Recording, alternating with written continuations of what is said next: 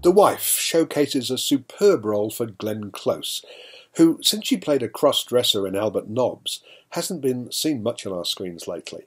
Several of her recent films don't appear to have made it to Australia, and one that did, the Agatha Christie mystery Crooked House, was withheld from reviewers by its distributor, despite the fact that it proved to be rather better than might have been expected.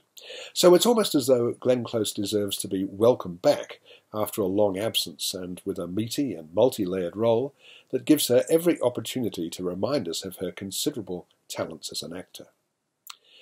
Based on the 2003 novel by Meg Wolitzer, The Wife seems at first to be more about the husband. He is Joe Castleman, Jonathan Pryce, an American novelist awarded the Nobel Prize for Literature.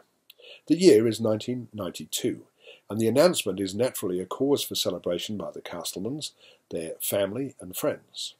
The couple have 2 children, Susanna, Alex Wilton Regan, who is pregnant, and David, Max Irons, the son of actor Jeremy Irons.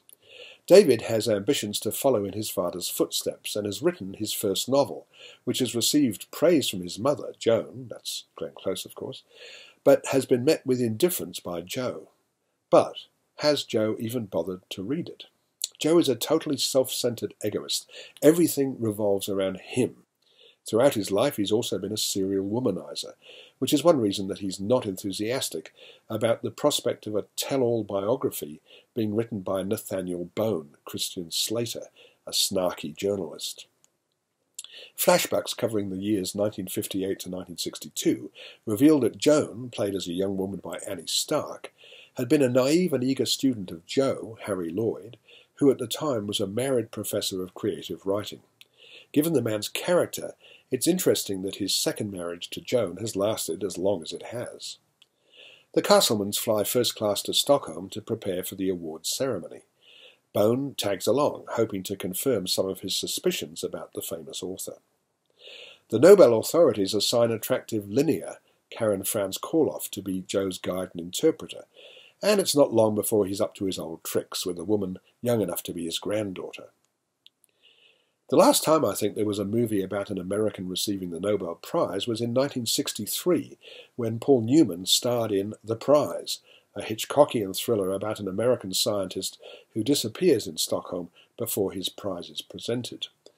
The Wife, a co-production between the US and Sweden, is much more down-to-earth about the behind-the-scenes Nobel procedures, perhaps because the film's director, Björn L. Runge, is himself Swedish. The narrative here follows a fairly predictable arc, but as the title indicates, this portrait of a woman who has unjustly been consigned to the sidelines, while her famous husband basks in the glory of his apparent achievements, is filled with nuance, and Close, for once given a very meaty role, rises to the occasion with distinction. I'm giving The Wife 3.5 stars.